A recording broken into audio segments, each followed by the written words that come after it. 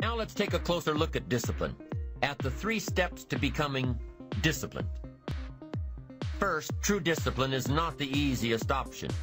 Most people would rather sleep until 10 o'clock than get up at 6. It's easier to go to bed late, sleep late, show up late, leave early. It's easier not to read. It's easier to turn on the television than to open a book. It's easier to do just enough than to do it all. Waiting is always easier than acting. Trying is always easier than doing. Imagine what life would be like if we didn't have to make our bed in the morning, or keep our garage clean, or pay our taxes, or show up for work tomorrow. Wouldn't it be fascinating if we didn't have to do these things? Wouldn't it be fascinating? What do you suppose would become of us? You're right, not much. For whatever the reason, the system we live in and contribute to is designed to make the easiest things in life the most unprofitable. Profitable seems to be the most difficult. Our world is and always will be a constant battle between the life of ease and its momentary rewards and a life of discipline and its far more significant rewards. Each has its own price, the price of discipline or the price of regret. We will pay one or the other. What we wish we had done is the voice of regret, speaking in a sorrowful tone at a time when there is no going back. This is regret. No second chance. No what would I do differently. Choose one or the other, but both will have their price, the price of discipline or the price of regret. One costs pennies, the other a fortune. Dostoevsky said, "There are hundreds of young men who would die for the truth, but very few who would spend 5 years studying to know what the truth is." Dying for the truth is much more dramatic than the discipline of studying it one little piece at a time, one day at a time, 1 month at a time. But in the big picture, is dying for the truth really easier than adhering to the daily disciplines? The first lesson of discipline is that it isn't the easiest option. The second lesson of discipline is that it's a full-time activity. And we've said that the best form of discipline is consistent self-discipline.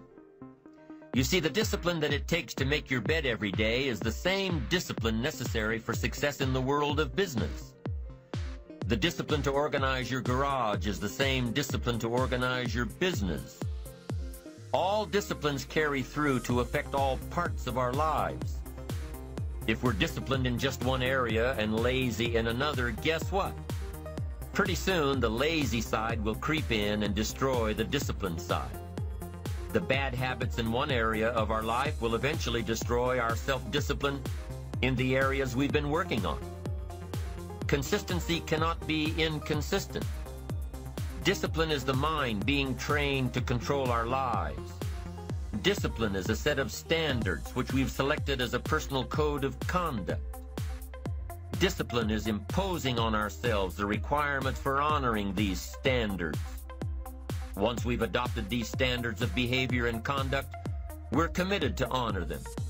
And if we don't, then there can be no disciplined activity. We find ourselves announcing our standards to our relatives, our friends, our associates. We shout our beliefs and condemn those who believe any differently, but then we don't walk the talk. We end up acting in a way far different from the beliefs we've shouted. We tell our kids that the TV is rotting their minds, yet we spend our evenings in front of it. We tell our employees that they must take advantage of every minute of the working day, yet we spend 3 hours at lunch. Do as I say, not as I do. This is inconsistent.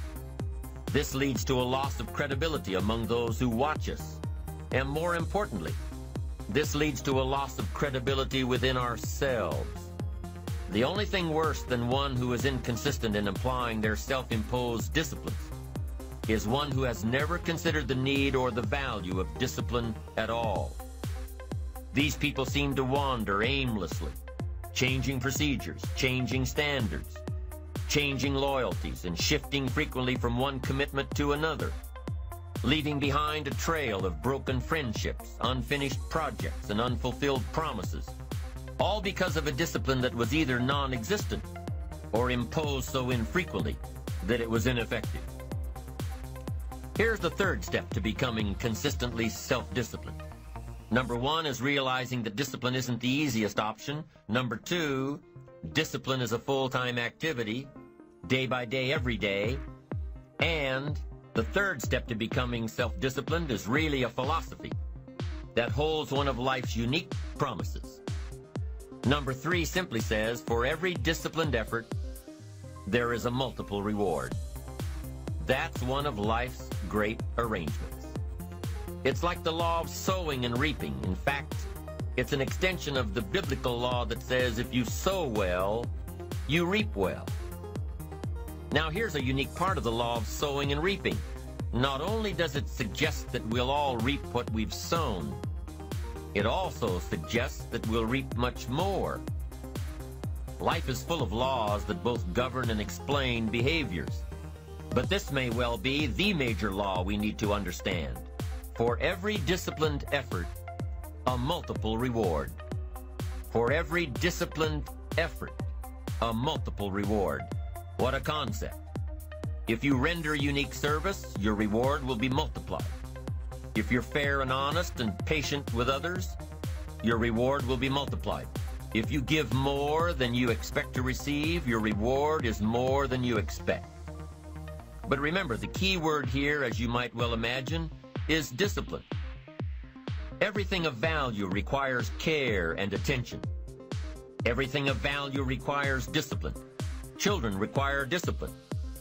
They must have a structure built for them. They must have boundaries to work within so they feel secure and comfortable to explore and grow. They must learn to recognize what's right and what's wrong, what's acceptable behavior, what's not acceptable. Children require unwavering discipline, consistent discipline, or they'll be confused as to how they're supposed to behave.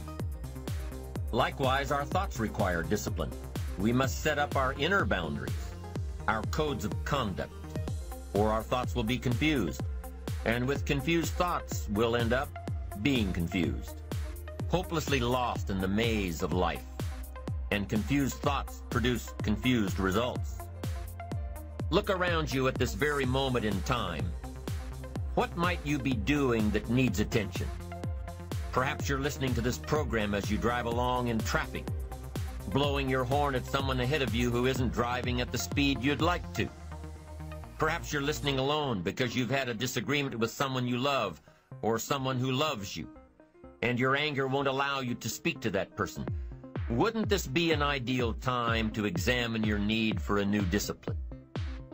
Perhaps you're on the brink of giving up or starting over or starting out, and the only missing ingredient to your incredible success story in the future is a new and self-imposed discipline that will make you stay longer and try harder and work more intensely than you ever thought you possibly could.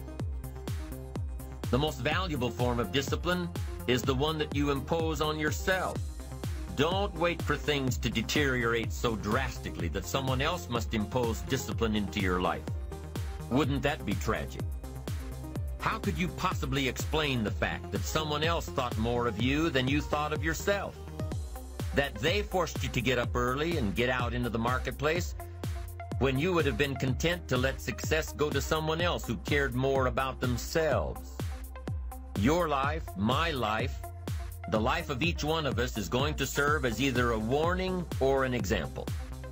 A warning of the consequences of neglect, self-pity, lack of direction and ambition, or an example of talent put to use, of discipline, self-imposed, and of objectives clearly perceived and intensely pursued.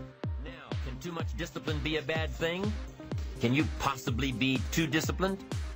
Too much of anything is a bad thing. Life without balance results in an unbalanced life. Walking around the block every day is good. Walking or running 6 hours a day is bad. It's obsessive. Unless, of course, you make your living as a marathon runner. Then you're doing your job. Eating an apple a day is good. Eating only apples is bad. you won't get all the protein and vitamins and nutrients your body needs. Working hard, burning the midnight oil, doing it until is good. Working nonstop, never taking a vacation, never having any fun, never spending quality time with the people you love, working day after day, month after month, never taking a break year after year, is bad. If you've got your nose to the grindstone all the time, how are you ever going to spot new opportunities, consider new ideas? It doesn't work that way. You've got to stop and ponder where you've been and where you're going. You've got to reflect so you know if you're even on the right track.